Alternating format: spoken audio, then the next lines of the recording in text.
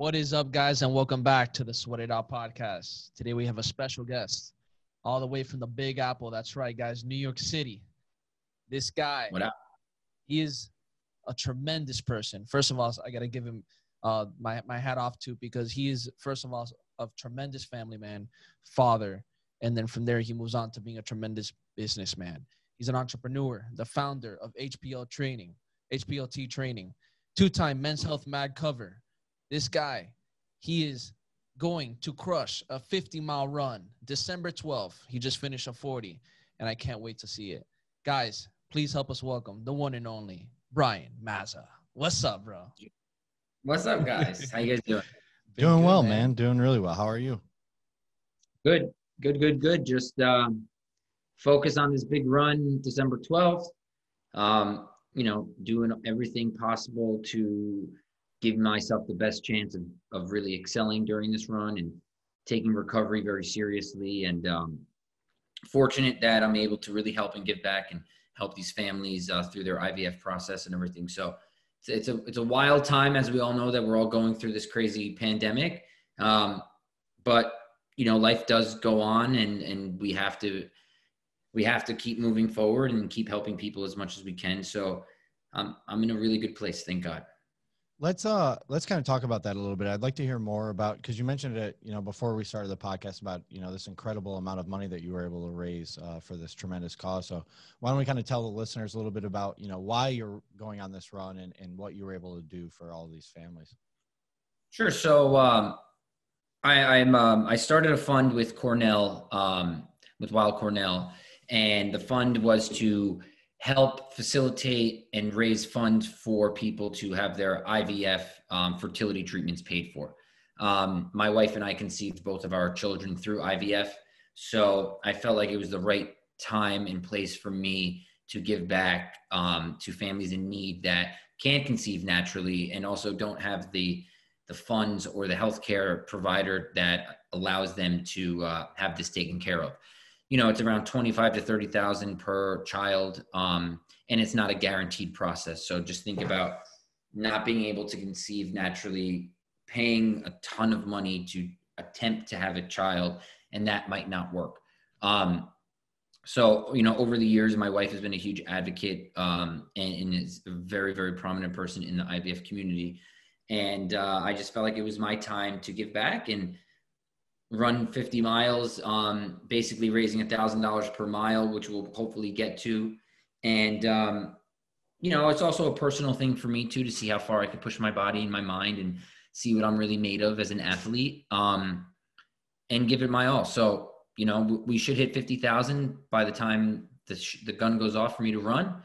And I couldn't be happier where I am physically and mentally right now. It's a lot of miles, a lot of hours, a lot of lonely trail, just going on the pavement every day. But you learn a lot about yourself. You learn a lot about what you want. It's a very emotional roller coaster. A lot of good days, a lot of bad days, a lot of good times during the run, a lot of bad times during the run. It's very emotional. It's very therapeutic in a way too. It brings back memories of a kid. Like I just posted a video today on Instagram of me when I tore my Achilles, and that process was really detrimental to my life and depression, and it was very hard. So you go deep into the crates of your life on these runs. It's almost like you're tripping in a way. It's really wild. Well, I got to give it off to you, man, because first of all, it's really unique to see, the cause that you're doing this behind, because, we hear the typicals, cause of the, fight for breast cancer and these other ones. And I think it's really unique, the one that you set up, because it's something that you don't see as often being raised money for and stuff like that. And I think it is an important thing. And if there is somebody that can go out there and do that and hit those 50-mile runs, personally, that I know, it would be you. And I think it's really amazing to see that journey of yours, even from the start of pandemic, of how you've done things, how have you gone through, through your journey, what you continue to do and fight for. And I think it's one of the most inspiring pages, and, you being one of the most inspiring people to follow along on their journey. So I definitely got to give you my hats off to that again and say that it's really tremendous. And definitely we would love to support you along the way as much as we can possible. Thank you. You know, like nobody really talks about male factor infertility, and no one, I was the main cause of why we weren't able to conceive naturally. I had low sperm count, and you think at this time when you're trying to have a kid, like it's the next progression of your life, the next progression of your relationship. Um, and I was fit. I was making tons of money in our restaurants. Everything was great. Everything couldn't be better. And then I'm like failing at this, and it's a big ego, crusher. It's like, yeah, you can't get your wife pregnant, and it's, you're letting your partner down. A lot of resentment starts to happen, unfortunately, and that's just human nature. And it was really rough on our relationship. I didn't know if we were going to make it. I didn't know how far we could take this and continue to keep failing at trying to conceive naturally and everything. It was on me. So I took it really personal, and I was like, fuck, I'm letting my wife down. And it was really hard. And I didn't really want to talk about it with people because I felt very insecure, and I felt like a punk about it, because as a guy, you want to be that alpha man, right? In your family, and you want to get your wife pregnant. Sure. And I couldn't do that. So, someone actually, really funny today, I was doing something for a brand I work with, and they were just talking about like, what, if someone went on your page, what would you want to tell them that they wouldn't be able to figure out? And it's a really good question for you guys on podcasts too, to ask people. And I really just thought about it, and I was like, wow, I have the same insecurities as a lot of people. I have a lot of the same issues that a lot of people have. You might not always see it. And I feel like a lot of these influencers, a lot of these people who are in our space constantly don't show these sides of their issues, right? And I feel like it's my duty as someone who is more vocal about it now to just let people know, like, male factor infertility is a problem. If you do have it, there are options. If you do have this problem, there are solutions that can help you, and you can talk about it. You're not less of a man to discuss it. Yeah, I think it is truly important, especially for people like us who do have platforms that people look to for inspiration, to be able to open up and really, show a little bit about, what's going on inside of our personal lives, and why we go through similar things that they go through, or different things that they go through, that might, the thoughts in our heads and the way that we work through it still apply to them in their own lives. So, it's always great to hear from especially male athletes within the fitness industry, or male coaches in the fitness industry, who are willing to open up like that. We talk about it all the time about, how much of an open book we want to be with people, because that really is how people are going to learn from you, right? They're not going to necessarily learn from these like very cookie cutter displays of physical, athleticism necessarily, but more often than not, like, what are the things that we do day to day that really make a difference in our life over the long haul? Yeah. It's really important, especially for us as being men, to really be vulnerable and talk about a lot of the issues that sometimes we don't talk about it. It's cool to talk about it. It's cool to be vulnerable. We're not all, tough people. It doesn't make you tough when you don't talk about these things.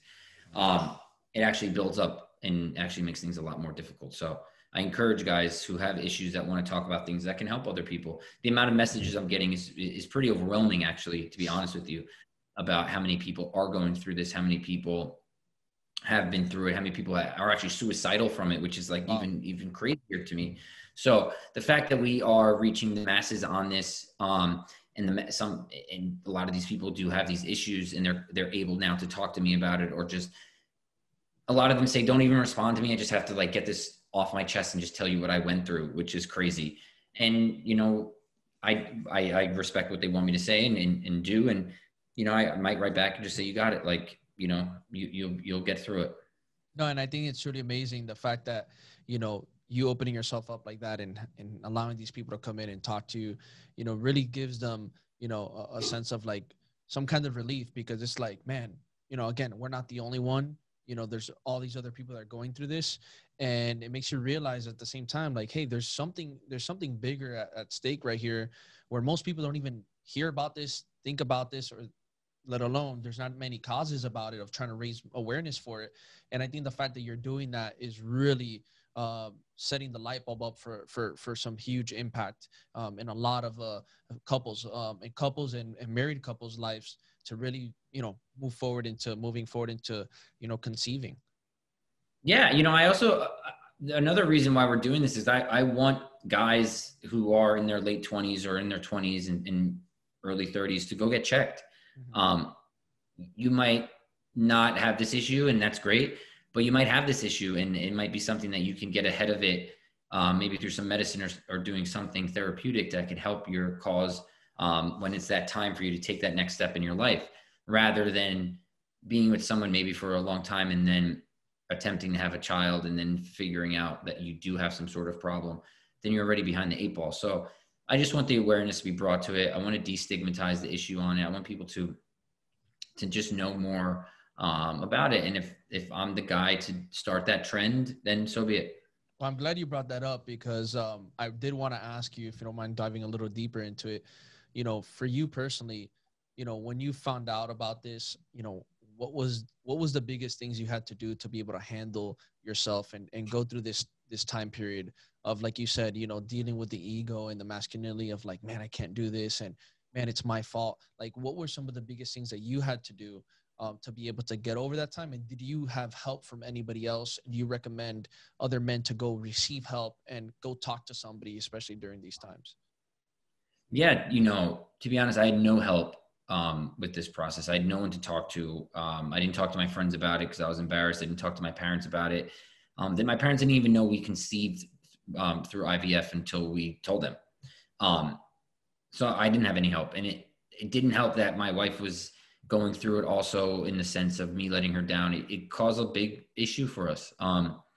So I was on the island solo, just trying to figure it out. And, fitness was a huge part for me to release and use that as a consistent force in trying to bring some normalcy to my life at the time. But for a really long time, I would just look like blank into the sky and just be like, I don't even know what the fuck am I going to do? Is this relationship going to last, or are we going to get divorced, or I don't want to let her down. I want her to have kids. So maybe she needs to be with someone else. But once this option came to the table, we were really happy because we found an amazing doctor. And again, this is not a guaranteed thing. This is something that could work or could not work. So you have to kind of do your research and figure out, is this the step you guys want to take as a family? I have a two-part question. One, I want people to be able to know where they can, one, seek help, if they are kind of going through this issue, as well as, what did you partner with a specific organization? And if so, like, where can people go to donate to that organization for the right? Yeah. So, you can, wherever you live, I'm sure there's fertility clinics or hospitals that specialize in this in certain cities, and major cities probably a lot easier. But just do your basic research, then you'll be able to find some doctors. And if you are with somebody, and you could probably talk to their OBGYN, and they could probably sort that out for you too, and recommend some people. But so we partner with Weill Cornell, the Ronald O. Perlman and Claudia Komen Center for Reproduction in the city. An amazing institution. I can send you guys the link after this, so that that'd be amazing. Great. People could donate, which is really great, and I'm very thankful for that. And I felt like that was the best opportunity, rather than me just like creating a GoFundMe page and just getting all the funds and then sending it to somewhere. I felt like it was very, very important. And I didn't want to do this unless I could partner with them. That's where we conceived our kids. And that's where I'm actually starting to run in the city. But I felt like such a powerhouse institution like them would really allow us to be more credible, will allow us to raise more capital, will give us the infrastructure. As I don't want this to just be a one-off. I'm not saying I'm going to run 50 miles every year, but I don't want this to be just a one-off run. I want this to be something that can happen every year. We can continue to raise funds. We can continue to raise awareness on it, and something that is like really prominent in especially the male population mind, that this is something that we need to get checked out. And I want to run and raise money because I feel like if you ask anyone, someone knows someone who went through this at some capacity. Yeah. 100%. Yeah. I know quite a few people. Yeah. Right. But like the conversation with men usually would go like this. Like if we were on the podcast and we were just like kicking it like homies, you would say, yo, like, are you guys having kids yet? And I'd be like, nah, man, we're just trying. Yo, did the Heat win last night? Right. That would be the conversation. It would go like that quick. But when women usually talk about it, they get more in detail and they talk about the struggles a bit more because it seems like it's okay to talk about it. Yeah. I'm not saying we need to all sit around, hold hands and say kumbaya and talk about our fertility issues. No, but we could just be more comfortable about what is going on. I definitely agree with that. Yeah. And I don't remember where I saw it. I think somewhere, on some random Facebook video, but some radio DJ was talking about, how they had trouble with, having kids and getting pregnant and, how uncomfortable it was when every time, I used to be married. You're married, you have a girlfriend. How many times have you been told like, oh, when are you guys having kids? When are you guys having kids? Like, oh, you guys are married now. When are you having, like it has to be such an uncomfortable conversation. It was so whack, dude. Like, oh my God, every time. And then you see maybe some of your friends like having kids right away, and then you're very happy for them, but it hurts you because you're like, fuck, dude, like it's not working for us. So it's not fun. Yeah. But you're right. It's a very uncomfortable process. Yeah. It's just a good thing to continue to acknowledge and understand that you never really know what someone's going through. Right. So even something as simple as like, and you asking the question might not even realize that it's such a big deal to them. Yeah. You're just thinking like, oh, you're married now. So when are you having kids? It's like, that could completely derail the person for the day or the week or the month. So you have to be really cognizant of like what you're saying and who you're saying it to, because you never know what someone's going through at any certain point in time. So what have you come to learn from this? Speaking with doctors and creating this awareness, is this more something that is just developed out of nowhere genetically? How does this happen? Is there exact evidence on that, or is it just like I said, one of these things that can just appear out of nowhere? It could just appear out of nowhere. It could be certain things maybe in your diet. It could be certain things that happen to you over the years. There's so many there's a list of different things that could go on. We didn't really know what the reason was for me. There was never like, you did this because of that. Now this is the cause. They always asked me, because I was always in relatively good shape, do you take steroids? They always asked me that. That question was like the number one question. Do you take steroids? And I'd be like, no. And they do blood work, so you can't even lie. So they could tell if you're like taking tests or taking a D-ball or Winnie and all this crap, right? Because then therefore that could be an issue of why this is happening. But no, there was really no direct correlation of doing something that was this result. I want to kind of dive into something that you mentioned a little earlier. You mentioned that, diving really deep back into your training routine was something that you found a lot of comfort in and that was very beneficial for you. What experience was that, or how was that experience like for you? And like, why were you able to find solace in your training routine? We talk about all the time to each other about how good we feel after we're able to get, quality workouts in consistently. And I'd like to hear from you, and I'm sure our audience would as well, is like, what that experience was like for you and what it really meant to you. Yeah, fitness has always been a major part of my life. And when I say fitness, I just mean like playing sports and playing a very, very high level in soccer and college soccer. And that is always something I've been very comfortable in. So when I always tend to, like, when times are getting really tough and maybe in my personal life or business or whatever, I always tend to dive back into more fitness type of adventures, because I know that it'll get me through what I'm definitely battling and fighting. So fitness for me is something, it's just an outlet. It's just something that keeps me in check. It keeps me and makes me know that I'm alive. It allows me to just feel that passion and that burn of accomplishing something. Like right now, as I'm training for this run, like the amount of hours I'm putting into this is pretty ridiculous. And you really start to learn a lot about yourself. And it was great to jump back into this right now because I'm feeling like I hate to just train with no purpose. And I think that sometimes for people is where they get burnt out, and sometimes where they are not being successful at what they want to do or transform their body mentally or physically, whatever it may be. There needs to be some sort of thoughtfulness and process to why are you doing a certain thing. Now that could be as simple as I just like to sweat because it makes me feel good. It could be like I'm training because I want to lose weight or I want to put on muscle. That's my purpose and that's why I'm doing it. So like for me right now, it was great to like have a task at hand, have a goal that I wanted to achieve, work with my coach again, and get back into being like an athlete, a real athlete, and taking a stab at something. There was never no doubt in my mind that I wasn't going to be able to do this.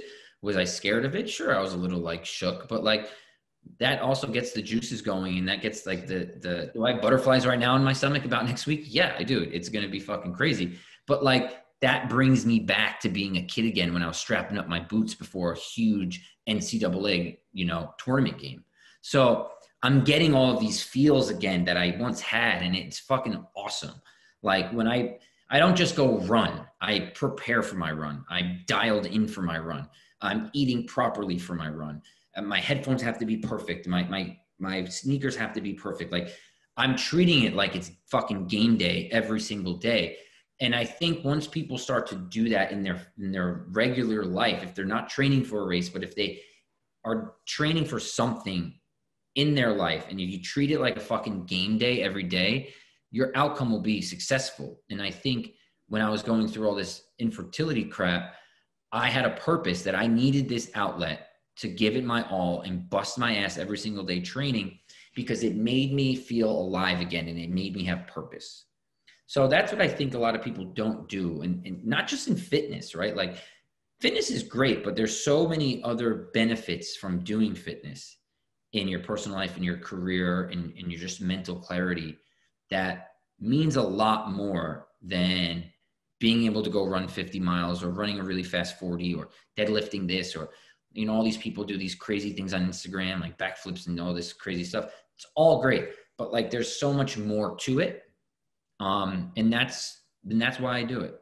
Well, I'm going to tell you off the bat that one of the biggest things that stands out here, which you see lacking in most people, even the ones that are working out or say they're working out, is the intention behind it. And I think that one of the biggest problems is exactly that. People are not being intentional with whatever they're doing, their fitness, their relationships, their business. And that's why they're not seeing success on either of those platforms, because they're not being intentional and not giving it 110% when the time is being for that specific task being.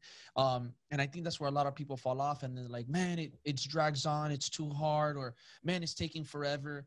And I think if you're intentional at that moment with whatever you're doing, you're going to get the best out of it. You're going to feel the best, and you're going to see that it's actually not as time consuming, because if you do it right there and then, you don't have to make up time for that. You don't have to go again and have another extra workout, or have to take extra homework from your job, or now you have to set up another day to spend with your significant other because you guys weren't really paying attention to her. You were working while you were spending time with her. And I think that if we led our life with intentions on all levels, I think we can definitely see a lot more success driving through. I want to ask you, because you did also bring up the fact about you having a coach. And one of the biggest things that me, Josh and I talk about all the time is coaches need coaches. And athletes need coaches all the time. And, if you want to keep winning, you got to make sure you have somebody on your side that can help you to continue that growth. I would definitely love to talk about some of the routines, some of the stuff that you and your coach do together to be able to get you ready for these races, for these competitions, for everything that you're doing. Well, like once someone starts thinking they don't need to be coached or they don't need a coach is when they're not going to continue to grow and they're just going to stay stagnant. And that's ego, right? That's whatever. 100%. I pride myself on not being the best in anything. And I say that because I like to surround myself with people that do it better than me, that have done it if I haven't done it. Like when I train, you trained with us, but Rob is one of my dearest friends, and like Rob Pinnell could arguably be one of the best lacrosse players to ever play the game. But you've trained with him before, right? Like he's a fucking animal. And what he does is everything is with intention with him. So there's no doubt that I've become a better person and become a better athlete because I've surrounded myself with Rob. Like that is just true, right? So I went out and got one of the best coaches that is in the space right now, in the tri space and biking, running, swimming. I'm just running right now, but dialing in with him has just given me such a better sense of comfort and confidence, because he's just so much better at this than I am. So I'm learning. I want to learn. I annoy him all the time. I text him all the time, but I want to do this. I want to do that.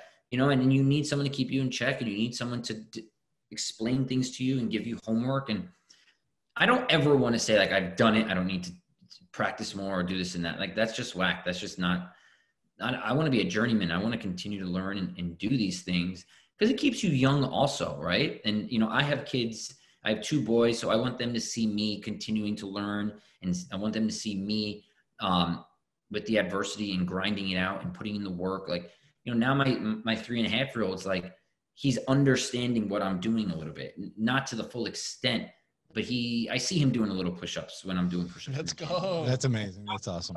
I talk to him about burpees, and he hates burpees and all these things, right? Like, so he sees it. And when I'm in the gym, he comes in and I want to work out with you. Not that he's working out, but it'll click that he saw me doing this, right? And it might click when he's 40, I don't know, or when he's 21 or whatever he's doing. And that's the intention, right? It's leading by example. And I always want to lead by example by continuing to learn and continuing to put myself in a position to grow. And that's the beauty of life. And I'm really excited about that. Yeah. I've gotten a few questions before from people who have asked me like, oh, well, what's the best part about being a coach? And your explanation is always what I give them. It's like, when I train my clients and I see their kids come out and start doing push-ups and start saying like, oh, I want you to look at look at what I can do. It's such a good feeling, because not only are you able to help, the person that you're working with, but you can really see the trickle down and how like their daily actions are affecting these little ones. It's amazing to see. And not only that, like how much these kids are actually like absorbing and how much they really are paying attention. It's remarkable. And, from someone who didn't have their father in their life, it really is such a great thing to hear, you really, take the step that you need to take and be the father figure that you need to be for your kids. It's a great thing to hear. Really important. And for me, being a father is the number one job I'll ever have. And, I take really great pride in that. I take great pride in setting them up for success. I take pride in teaching them lessons when he might do something that is wrong or might do something that he shouldn't be doing. Instead of just yelling at him, it's explaining, talking to him like an adult, showing him love, but showing him you can't do certain things like that. It's not how you should act, and it's not how you should be. Still taking into consideration he's 3.5 years old. But that's what I want to do with my life. I don't want to be an absentee dad. I don't want to be someone who's just working all the time and not being home. I want to make a lot of money and do it the way I want to do it. So this whole process has been just phenomenal being a parent, and there's so many ups and downs, but at the end of the day, there's nothing better. I gotta agree 100%. It's like, even kind of when we talked about before the podcast, asking about each other's families, and it's like the more and more I see my little one, growing up, and she's gonna be 2 now. It's just, mind-boggling to think that it was just the other day, and seeing the mannerisms and, the things that she's learning, and, obviously the good, the telling, reprimand them in a healthy way when they're not supposed to do things. And then the way they react and all that. It's amazing to see how they duplicate and how they take information, and then how they do certain things depending on how we're doing it. And I think it is so true. You have to be an example every single time, especially as a parent first, before anything else. If you're going to lead as a parent, especially if you have kids, because that's going to show you how you're going to lead everybody else. And I think that at the end of the day, when you have that effect on your children, you see it pour out into the world later on when they're older, from the way that they act with their own health, if they go into business, the way they are with people and friends and other family members. And I think that is one of the most important things. And we do need more of that, setting the right example, moving forward into the world. Agreed. So with that being said, I would love to go into this time period that we're in during COVID. And I would love to ask you, what are some of the biggest things that stuck out to you? You know, being an entrepreneur, being a businessman, a father, an athlete, but now being at home, I'm sure pretty more often and spending time with your family more and your kids. How has that shifted from, you know, before COVID and the way that you look at things now moving forward? Sure. So, you know, I was in the hospitality space for 15 years, and I recently left that space about 2.5 years ago and created a new company called High Performance Lifestyle Training, which you know about. Mm-hmm. And we were crushing it and doing really, really well. And then actually this past December, we had a really bad house fire here and we lost our home. So we were displaced in January. And that was when we were planning our HPLT event in LA with the Navy SEALs and everybody there. Yeah, so that was an epic event. So like, you know, as much as the house fire occurred and we lost our home, everyone was fine. So like right when I knew everyone was fine. It's like these are just materialistic things.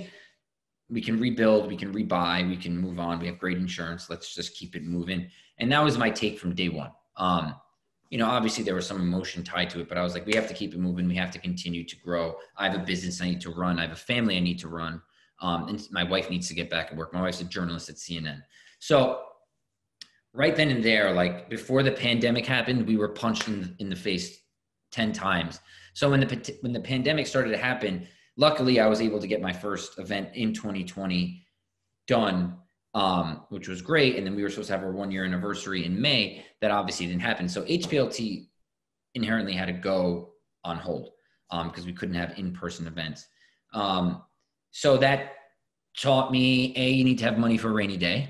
Right? That's really important as a parent and someone, you never know what's going to happen.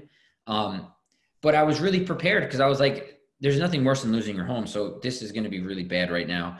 Let's really be safe, but let's double down on ourselves and let's try to really improve personally. And that's what I really did. So that's when I really started to up my mileage in running. That's when I started to lift 2-a-days and get very strong and work on my Savage. What is that? I said savage. Yeah, you know, like I was like, okay, this is an opportunity now that I know. I always trained really hard, but now I can really dial in. Created a home gym, started doing all these workouts and just becoming better. And to be honest with you, I loved being at home with these kids. And the first part of Leo's life, I was running multiple restaurants, so I didn't really get to see him at night. I only saw him in the morning. So now that we have 2 boys, I really saw Luke from day one grow. And that was the really special part for me, is that I was able to really see every moment of him and go through all the ups and downs of that. So that was beautiful. You know, it's hard too, because my wife needs to film. She's on TV every day. So we're in a rental home.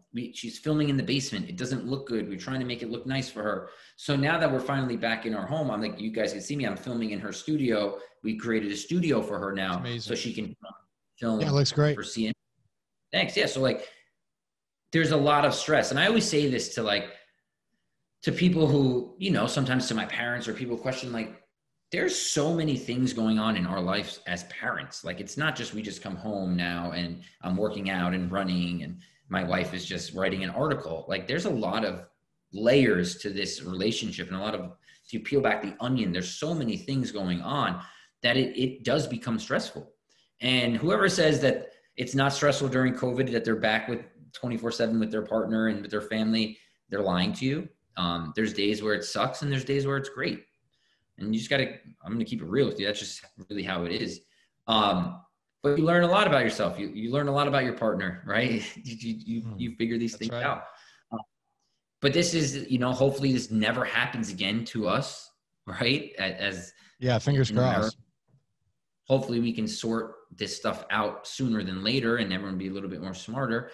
And hopefully it's just a once in a lifetime event that was really long and we can get through it and we can just look back and say, wow, it was a really shitty time, but I did these 5 things that made me better for the future. And that's what no one is talking about. Everyone is talking about how shitty 2020 is. And yes, it is shitty. Guess what? My business shut down too. My business was this. And all these people are just constantly complaining. I get it. but what are you doing now Yep. to prevent something like this maybe from happening in the future? And what are you doing now that's going to make you better? Fuck the pandemic. All right, it's here. What are you doing now to become better? This is the time to work on it. Exactly and if you're right. not working on it when the pandemic is over, you are just so far behind. Yeah, there's something about that keep it, move it mentality, right? That really builds resiliency and breeds success. And, you know, what do you think about, you know, people who think, because it seems to be across the board, everyone who's just like, you know what, fuck it, whatever situation comes my way, whatever fires I have to put out, I'll just deal with them when they come. But I gotta keep moving my feet. I gotta keep moving forward. I'm like that. I'm like that so much. And my wife kind of hates that a little bit about me because I'm very like, I don't show a lot of emotion with it. I'm just like, I process it. I look at it. I see it in my head. I'm like, okay, how are we going to get through it? And that has always worked for me. Sometimes that doesn't work for people. Some people like to vent and sulk about it, and that's fine. And then eventually get through it. But like when that fire happened, that next morning, I already hired a crew. They already started demoing. We were already looking at houses, kept it moving. Like you have to That's go. What you got to do, like, though. You know, you have to do it. Yep. Because if you don't do it, you're going to be stagnant. You're going to stay still. People are going to keep it moving around you, and you're just going to be stuck. That's right. So with the adversity stuff, like when I tore my Achilles a week before my first son was born, and I'm like, that was the biggest moment of my life that I was anticipating, right? Having my first boy. And literally I had this vision of me, like when my wife was going into labor, me like flying into the city, running to the hospital with the wheelchair, Epic. being like the hero. No, bro. She wheeled me into the fucking hospital when she was having contractions because I couldn't walk because I just had surgery and my foot was up. So talk about like getting your balls chopped off and like you're done. That was me, dude. Yeah. So like, but I had to keep it moving. As depressed as I was, I still went to the gym. I was ski erging in a chair, dude. I was rowing with my foot up. Love it. Fucking push-ups with one leg up, dude. Like 500,000 push-ups a day. Like I just did it because I knew that this tough time wasn't going to last and the sun is going to rise tomorrow. Even when you lose a house, bro, the sun is going to rise tomorrow. Hopefully, God bless everyone. Everyone's going to be okay. And I knew everyone was fine. Like the sun is up. Let's fucking go. We can be pissed. Of course we can be upset. 100%. We're human. But we got to get the new rental house.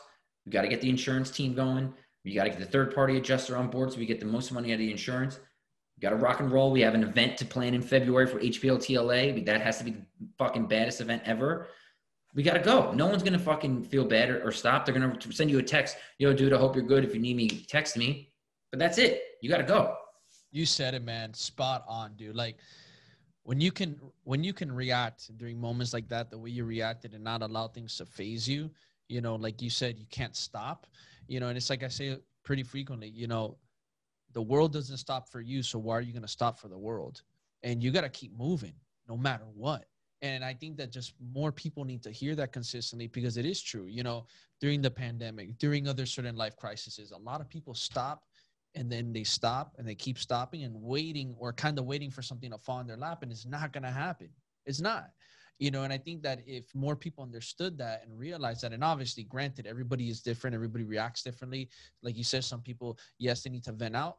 And I get that as well, you know, and if you are going to vent out, take your time to vent out, but also to understand that the venting can't take too long where now it sinks you into a deeper hole.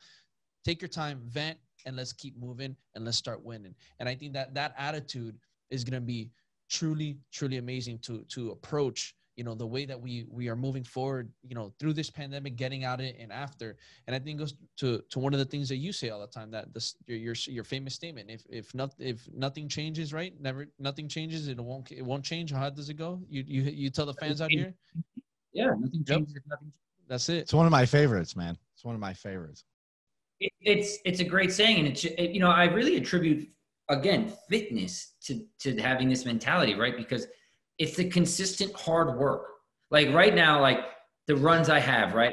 Last week I had, it was wild. I had a 10 mile, I had a 4 mile, I had a 20 mile, I had a 4 mile, I had a 18, and I had a 40. Like back to back, just death. But it's the work. It's the grind. It's going out every single day when you don't want to go out. It's going out every single day when it's cold and raining. You guys don't have cold because you're in fucking Florida. It was cold. It was cold the other day. It was like Yeah, it was like 64. 70. It was 64. I was wearing 2 crew neck sweatshirts and like the heaviest sweatpants I had outside. Exactly, right? It's the times you don't want to go out. It's just doing it. It's the grind, the hard workouts that make you want to throw up sometimes, the hard workouts that take so much. But that builds the backbone and the foundation and the tough skin. So then when tough times do happen, I always say, like, some of my workouts with Rob are way harder than dealing with the fire. You know, and it's crazy to even, but perception is reality with that stuff. Like, it's just how it is. And I attribute a fitness to a lot of the success that I'm able to fight through these problems. I want to dive into, I want to ask you a question about HPLT. You know, what exactly is your high performance living, lifestyle training system, and what makes it so unique and so impactful in so many people's lives? So I believe, and a lot of people don't believe this, but I believe everyone is a high performer. But in life, sometimes it doesn't click for everybody. And it's just the process of understanding your worth, understanding your ability as a person. Now, there's a lot of factors that go into it, life experiences, growing up a certain way, whatever. But you can't teach everybody the same way, right? Like, some athletes need to be coddled. Some athletes need to be yelled at. Some athletes need to be spoken to a certain way. So when I created High Performance Lifestyle Training, I wanted to go out and get the best people in the world to show us how they perform at such a high level and what works for them. And in doing so, I knew that through the mind and body philosophy and going through all this stuff, that the people that would come to my event would leave with the certain tools and sharpen their tools if they already were at a certain level, or if they didn't know they were at a certain level, become better no matter what. It had nothing to do with me. It would just be me setting them up in certain situations that they would be surrounded with a David Goggins, they'd be surrounded with a Matt Frazier, a Mike O'Hearn, the Navy SEAL team, that they would be experiencing and seeing how certain people operate. And that's what I really wanted to do. That was it. Then it blew up where we had so many people coming and going to seeing these seminars and speaking engagements and having a roster of 40 people and doing these weekends where now they become best friends. Now they're investing in each other's businesses. Now they're just sticking with each other and doing all of these things because the camaraderie was created and that team environment was created, which I'd be lying if I was sitting here lying to you if I thought that was how it was going to happen. But it started turning into like we were a team, and then that team grew, and then we were doing other events and workouts and everything. So I can't wait till we get back to that. But the motto I have is that I think everyone's a high performer, and I like to get people in these uncomfortable situations and bring out the best of them.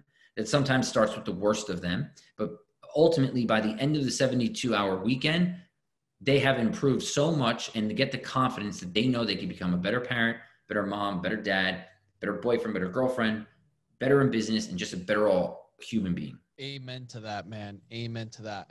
And I want to ask you, from your events that you put together, what was the most impactful moment out of all the events that you saw happen in front of you or that you experienced? Would definitely love to dive into that a little bit and share how that impacted your life. I mean, there's so many to, having a 60-year-old woman do her first sprint triathlon in Miami. Oof. And her being like, I never fucking swam or rode a bike like this before. Like, that was wild, and seeing the emotional toll.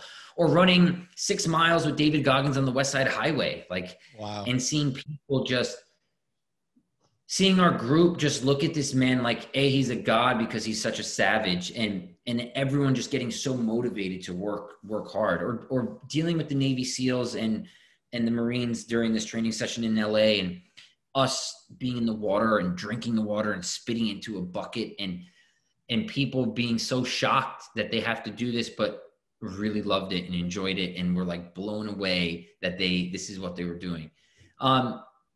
Or just having talking to Patrick Schwarzenegger and seeing how he is investing in what he's doing as such a young entrepreneur and professional, and giving the people that are coming to HPLT who are young hope that they can invest in companies if they save and do the right things.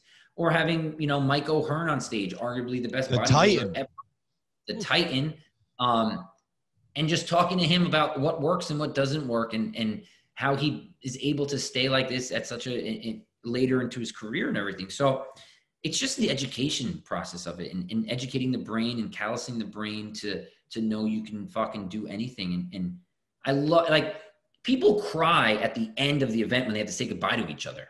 It's crazy. And that's 72 hours of someone who doesn't even know each other. So it's working.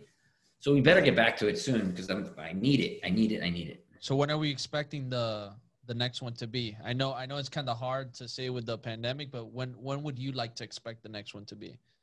You know, I was having a lot of hope that we were able to do one this November, but it just didn't work out with all the spikes happening and everything. So I don't know, maybe the spring. I'm hopeful for the spring. I think we might do it in New York just to keep it simple and smaller. But, you know, we signed a big deal with Vital Proteins. They're a huge partner of ours now, and we're contracted to do a bunch of events with them. So we might be down in Miami sooner than later to do one. So that might be really definitely cool. Let us know whether it's in Miami, New York. We will be Yeah, there. for sure. Speaking of Vital Proteins, I heard you did I saw you did a shoot with our boy Matt Roy when you were down here not too long ago. Yeah, that was cool. Yeah, Matt's a really cool dude. Very cool. We did that with Cindy Prado. That was super fun also. And we shot that for the new performance stuff and everything, and did a bunch of beach work, and that was fun. Yeah, Matt's a funny guy. He's hilarious. Yeah, he's the one that shoots all of our content for us as well. All the time. Yeah. Oh, cool. Yeah. I've known Matt quite a long time already. He used to train at one of the private facilities that I used to train at on South Beach. Yeah, great guy. Great photographer too. Amazing. Yep. So on top of everything that you're doing, what's the next big thing for you besides the 50-mile run? Because I know that's huge. Yeah, I have to get through that. What's next? I don't know. Right? CrossFit Open, maybe? Biggest achievers I know. I know. You probably can do anything. I'm sure he has something lined up next. You know, I'm happy that I'm able to do this, right? So I'm pumped that I'm able to do it, and hopefully I can do it really well. I don't know. I'm not going to train like this forever. I don't think it'd be smart, you know, running this much. You know, I ran 275 miles this past month. Woo. I don't think that's good on the body consistently, but you know, I think I was able to do this because of my consistent 100, 150 mile months that I've been putting in all year. So I want to always have that foundation. And I always say this, right? Like a guy like Nick Bear, who a good buddy of mine, who I look up to in many ways, like he can do everything, right? He can do an Ironman. He can fucking lift like no other. He can run a marathon. He's probably going to run a sub-3. So he can do all this stuff. He was an Army Ranger and everything. So I always want to have the foundation to be ready that if I need to train for something in a short period of time like this for 6 weeks, I can do it. And I think that's really important for me as a person, as an athlete, as a parent also. But I want people to also know that you don't want to have to always get ready. You want to always be ready, because you don't know what life is going to throw at you. So again, using a fitness experience and using training to implement that in life is really important. So, you know, after my 50 next Saturday, yeah, I'm going to probably take a couple of days off of running just because I'm going to be probably a little sore and a little over it at that time. But within that week, I'm going to start running again. Like running just doesn't stop. And I always like, you know, talking to David and hearing all these things, like there's no end in sight with this stuff, right? There's no ending. This is now just the beginning of something new. You know, I might do rim to rim with the 10,000 guys. Like I know I could do it now. So I'm excited to take on new challenges. You know, I want to get back into doing some Ironman stuff, even though I hate swimming and biking, but like, I would like to do that. I'm looking forward to honestly putting back on some muscle and lifting heavy again and getting that physique that I always like, because it does help with business a bit more. So, you know, like I just want to continue to be an athlete, continue to grow, continue to challenge myself. You never know. I might do a 100-miler. I don't know. Maybe I'll do that one day. Well, you let us know. We'll be there. We'll be out there with our chest painted for you. There we go. You know, holding up the pom-poms. No, Well, we're almost at an hour, Brian, and I think that this is a pretty good place to wrap everything up. Personally, I want to thank you for coming on. Having never met you before, it seems like you're doing some tremendous things, not only for yourself and your family, but for those of you, those people in your community who really do need help and might not have an outlet to get it. And it's always tremendous to be able to see people that are doing those things. We try to do as much of that outreach as we can here in Miami. So it's great to see when people in other parts of the country are doing the same thing and really doing their part as best they can to make that impact in other people's lives. So, kudos to you for being able to do that. But I know Anthony's got a couple of rapid fire questions he wants to ask you at the end here. So get ready for that. But before he does that, where can people find you? How can they reach out to you? What are some of the best ways to do that? The best way is probably through Instagram. Unfortunately, I'm glued to it. So that's probably the best way. Just at Brian Mazza, my name, and shoot me a DM, comment on a photo, and I'll probably get back to you and start some dialogue there. And hopefully you have the same interest where, you never know, we might be at a race one day. We might be able to cross paths one day. And then once we're able to do HPLT again, I'm really curious and to see who has been taking care of themselves and wants to get back into training like that and just bettering themselves at any opportunity that comes their way. Well, Brian, I got to say again, we really thank you for coming on here, and having connected with you in person and seeing the amazing things you do. You definitely are an influence in my life and really look up to what you do and the way you do it. And just want to say thank you because I know a lot of our listeners are going to get a lot of value out of this today.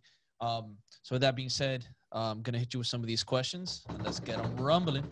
All right. Number one, since I know you were a soccer player, athlete before, what was the biggest play that you ever had in your career? It was on Halloween, my junior year, my sophomore year. We were playing St. Joe's. Our team was at maybe a little bit over a 500 record, and we had to win this final game in order to make it to the A10 tournament. I got the ball. We had this little Bolivian kid, Emerson, in the middle, who was super phenomenal. And I remember, it was crazy. We were down 1-0. And I was talking to my homie who played right back, and I was playing right midfield. I was like, yo, what are we doing for Halloween tonight? Because it was 10 seconds left, and the ball was all over the place. I say that to him, and then I see Emerson out of the corner of my eye get the ball, and I just, I'm fast, so I just started running up the field. And he used to call me Mazzinho, and he was like, yo, Mazzinho, and he hit a fucking bullet at me. And I remember taking the ball down. It was 7-6. I get past some dudes. I'm at the top of the box, 5, 4, and I'm like, you know what? I'm just gonna fucking rip it. And I just upper 90, dude. It was 2-1 right in the corner of the net, and we tied to go into overtime. And then our dude Eric scored the game winner, and then we made it to the A10s, and then we won the A10 finals. And then I was what I said to my boy, I was like, what are we doing for Halloween? Yeah, it's a great way to wrap it up. Yeah. And I was so hungover the next day. Gotta celebrate that one. My coach knew that I was so lit because I stunk like booze. There's no hiding from that in college. They were just we know what you guys did last night. Let's take it easy. We got the tournament next week. Yeah, that's great. You got the highlight reel on that? I do. And I remember my best friend, Peter, who still my best homie and the godfather of my son, he was hurt. And I scored and I slid into him and he just had knee surgery. And no. And it was oh no. It was crazy. I do have the tape because my parents came to every game and they filmed it. That's the best, man. Well, I would love to see a clip. Yeah, you gotta put that up on YouTube. I think my dad for Christmas is actually putting all the highlights together for me on a USB. Awesome. Oh, nice, great. Badass. Question number 2. I know you love running, but if you had to pick a fitness tool, what would it be? The only one you can choose. That gets the job done. Assault bike. Boom. Beast. Oh, that's brutal. That's brutal. I remember the first time I did the 50-calorie challenge. I couldn't walk for 20 minutes. This summer I did bend my knees. I did this summer, which is why I did 500 calories, 10,000 row, 10,000 meter. Animal. Yo, you are such a savage, bro. Animal. I was bad. Question number 3. What's the funniest experience you've had with your kids? My God, dude, when Leo first got a boner. Yeah. Yeah. I was like, he's like, what is that? Who Like, did he see, or what was he watching? Get used to that, son. Get used to I that. was They're gonna be like, around for a long time, hopefully. I was like, you're good, dude. Don't worry about it. Yeah. You're good. You're good. You're good. Tuck it up. I'm like, yes, it works. Yeah, I was It about works. to say, Yeah. yes. Yeah, just tuck it up. It's okay. You'll be fine. Love it. That's great. funny. That's hilarious. Next question. What's the craziest and wildest experience you ever had in your career as a whole, as a person? Oh, really crazy. So when I had the Ainsworth, we used to do a really sick NFL draft party. And we'd have like all the athletes would come, all the athletes, because it was in New York a lot before they started having it elsewhere. So we'd have all the guys come. That's when Michael Vick first came, when he first got picked up by the Jets, I think after he got out of prison or whatever. So he came, and it was like Plaxico Burress was there, Sean McCoy, all those dudes were there.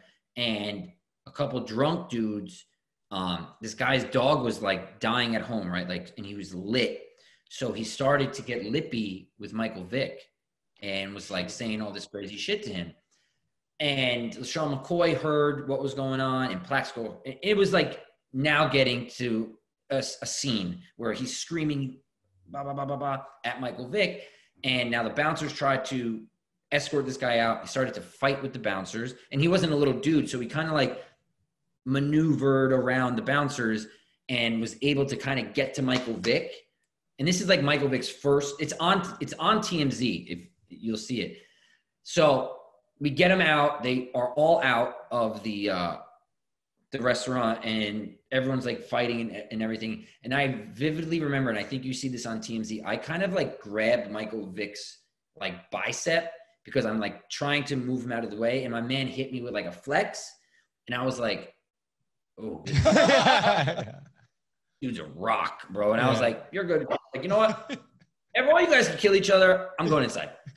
I just remember, I remember being a kid and going to see him play against Syracuse when he was with Virginia Tech, just torching us, just shredding us up and down the field, just crying, knowing that he could have came and played for us and decided not to. And people need to put him in people need to put him in the conversation as one of the best athletes. They have to. Oh, he's incredible. Absolutely incredible. And not for anything, but that was the best Madden game. It was a cheat. No, that was best Madden cover. You couldn't beat if he scrambled out of the pocket and he just dump it off. That's what my cousin used to do. Play with Michael Vick, just dump it off. Or if you went and try to take the receiver, he'd just take it up the field. It's like there's no beating you. No. Oh, insane. Gotta love Michael Vick. Last question, brother. What's the biggest piece of advice you can leave off to all our listeners today in one sentence? If it's not working, you got to change it. You have to change it. And that's where I got nothing changes if nothing changes. So if you continue to, there's two things, right? Consistency doesn't just mean it's good.